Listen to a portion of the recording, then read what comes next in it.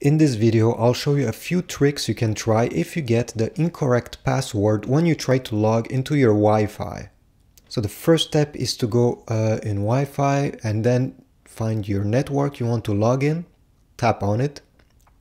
It will ask the password obviously, and if you have an iPhone or another iOS device that is logged on the Wi-Fi network you're trying to connect and it has the same Apple ID, just bring it closer to your iPad and you should get this message appearing on the screen on the other iOS device. Wi-Fi password, share password. All you have to do is to tap on it, tap on share. It will take a few seconds and it will tell you it's done. This will simply sync the password from your iPhone to your iPad, and it will make it work this way. You won't have to type it manually on your iPad. But what if this trick don't work?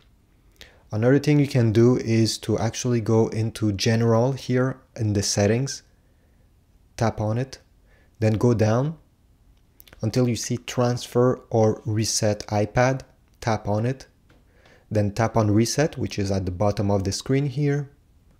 And now you'll have to tap on Reset Network Settings. It's the second option. All you have to do now is to tap on Reset. It will just take a few seconds here. Just wait.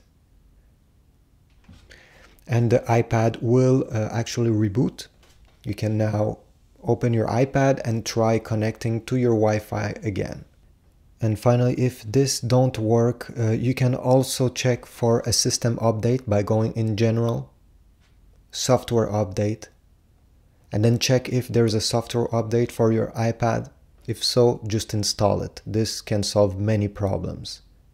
So I hope one of these solutions will help you. Please leave a comment down below or a like, and I will see you in the next one.